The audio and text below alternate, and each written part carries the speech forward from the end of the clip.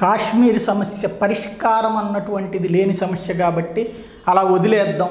ఇది చాలామంది మేధావులు ఇప్పుడు శాంతి కాముకులు చెప్పేటువంటి అదే వాళ్ళతో గొడవ పెట్టుకుంటే వాళ్ళు యుద్ధం చేస్తే మనం ఆర్థికంగా నష్టపోతాం, అన్యాయం అయిపోతాం అనేటువంటిది. నేను ఇంతకుముందు కూడా ప్రస్తావించాను. వీళ్ళందరూ ఇకపైన ఉగ్రవాద దాడి జరిగితే ఇది పాకిస్తాన్ నుండి వచ్చినటువంటి వాళ్ళు మన మధ్యన ఉన్నటువంటి పాకిస్తాన్ స్లీపర్ సెల్స్ చేసినాయి అని రేపటి నుంచి మనం వార్తలు రాయడం మానేద్దామా?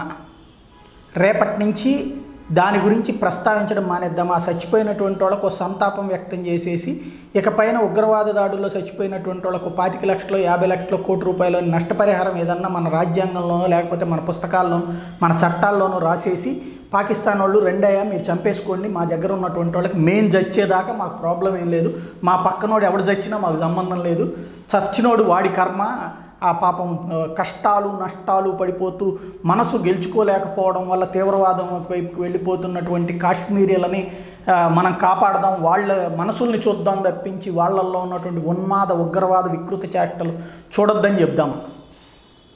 బోర్డర్లో మొట్టమొదటిసారి ఒకటి ఇప్పుడు ఓ పక్కన సంక్షేమం ప్రారంభమైంది, అక్కడ ఇంకో పక్కన ఆర్టికల్ 370 లాంటి వాటి నుంచి మినహాయింపుల పర్వం ప్రారంభమైంది. ఇంకో పక్కన దాడి చేస్తే ఊరుకోమంటూ వెళ్ళి దెబ్బతీసి రావడం ప్రారంభమైంది. ఇక్కడ ఒకళ్ళని చంపితే అక్కడ 10 మందిని చంపుతామనేటువంటి ఒక భయం ప్రారంభించాం. భయపెట్టడం ద్వారా మాత్రమే సమస్యకు అట్లాంటి సమస్యలు ఇప్పుడు రాజశేఖర్ రెడ్డి ఉన్నంత వరకు మిగతా ఉద్యమాలు నడిచినాయి ఆంధ్రప్రదేశ్లో, కేసీఆర్ ఉన్నంత వరకు ఇప్పుడు అక్కడ ఏమైనా జరుగుతుందే? అలాగే ఇందిరాగాంధీ ఉన్నప్పుడు చైనా లాంటి వ్యవహారం ఏది బంగ్లాదేశ్ ఇష్యూ జరిగిన తర్వాత కదా ఆవిడ లీడర్షిప్లో, ఆ తర్వాత మళ్ళీ ఇష్యూస్ ఏమైనా జరిగినాయా? ఒక స్ట్రాంగ్ వర్క్ ఎప్పుడు జరుగుతుంది? స్ట్రాంగ్గా నిలబడతాయి.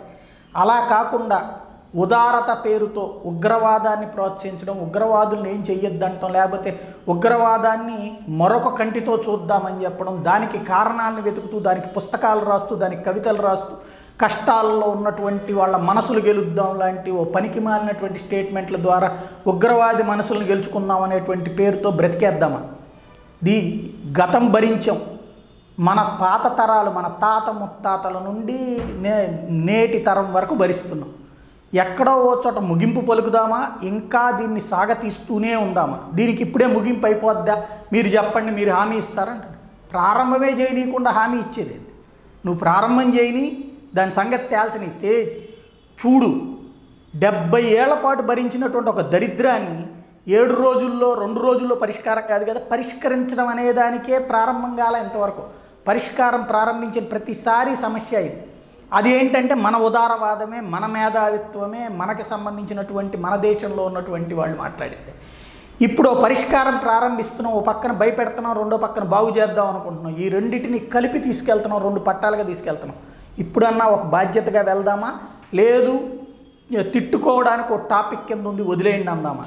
ఎవరిష్టం వాళ్ళది. ఇప్పటికన్నా తేల్చకపోతే కనుక ఇదొక మళ్ళీ మన భావితరాలకి కష్ట నష్టాలకి వాళ్ళ ప్రధాన ఎయిమ్ ఒక్కటే, ఈ దేశంలో పరిశ్రమలు రానియకూడదు, ఇది సేఫ్ కంట్రీగా ఉండనియకూడదు. సేఫ్ కంట్రీగా ఉంటే కనుక అత్యధిక సహజ వనరులు ఉన్నటువంటి ఇన్ని సీపోర్ట్లు, ఇన్ని ఎయిర్పోర్ట్లు, ఇంత భౌగోళికంగా అద్భుతమైనటువంటి సహజ వనరులు ఉన్నటువంటి దేశంలో ప్రశాంతంగా ఉండనిస్తే కనుక ప్రపంచ దేశాలన్నీ వచ్చి పెట్టుబడులు పెడతాయి. ఇప్పుడు సౌదీ అరేబియా వచ్చి ఇక్కడ పెట్రోల్ ట్యాంకులు పెట్టుకుంటానంటానికి కారణం ఏంటి?